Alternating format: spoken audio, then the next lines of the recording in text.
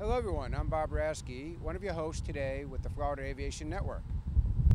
We're here today at Grand Bahama, the Freeport Airport, broadcasting live and in the clear from the beautiful Freeport Grand Bahama area during the second annual Grand Bahama Airshow experience. And today we have Brooke Grant from the Bahamas Ministry of Tourism to give us a little summary of what's going to go on this next exciting 2 days.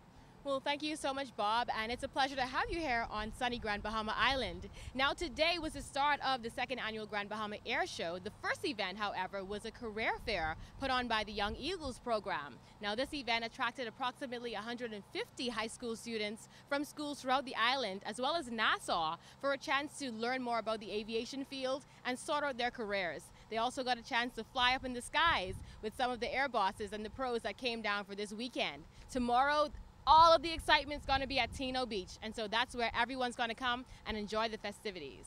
How exciting. Man, looking forward to the next 2 days of this exciting mentoring event for all. And folks, this is Bob Raskey here from Florida Aviation Network at Grand Bahama Freeport Airport.